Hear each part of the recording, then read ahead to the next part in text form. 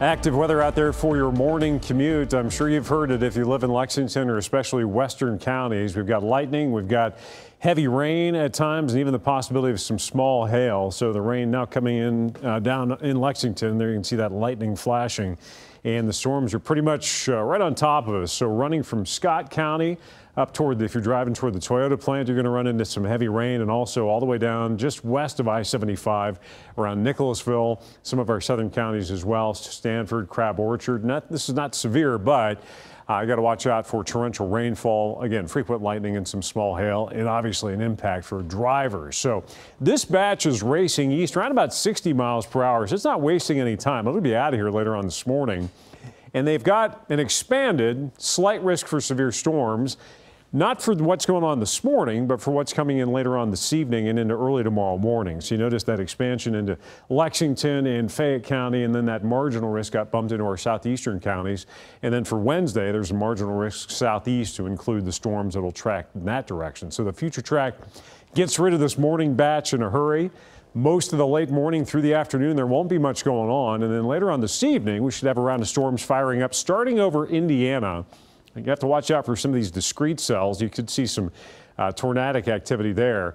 But by overnight, that round will cut across the Ohio River. I think our biggest threat could be the possibility of some damaging wind gusts. Can't rule out isolated tornadoes, but the whole line should be weakening as it rolls in here. And this is around, well, the morning show tomorrow and then beyond. Last of the showers exiting eastern Kentucky later in the morning. So by later in the day, wind's going to be kicking, clouds will clear out. Could see a few rain to snow showers on the back edge of that, although it'll be moisture will be decreasing fairly rapidly. We're also going to cool down, though. It's 61 in Lexington. We've got a wind straight out of the south, sustained around 15 miles per hour. Just had a 31 mile per hour wind gust in Richmond.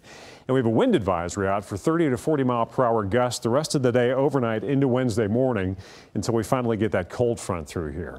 Our highs today, low 70s. We hit the low 70s yesterday, missed our record high by just a few degrees. Today, I believe the record high is 74, if I remember correctly, so we'll be close. And that morning round of showers and thunder showers will track east, and into the afternoon it'll still be windy, mostly cloudy, but there won't be a whole lot going on until overnight. So tonight, just stay weather aware as that round of storms drops in, especially if you're in our northwestern counties, say back towards Shelbyville or up around Owenton. That's where some of the strong storms could be located there. And then as that line drops south and east, it'll impact everybody, but should be weakening as it goes. So yeah, could have active weather to deal with throughout Wednesday morning. And then falling temperatures and gusty wind. The 8-day shows that 60-degree high. That'll be early in the day. We'll bottom out in the mid-40s Thursday, and then Friday into Saturday, look how fast we warm things back up. 50 to 60 to 70, possibly over a 3-day span, 10-degree hops each day. And then maxing out way above normal in the 70s with additional storm chances again early next week at the end of the 8-day forecast.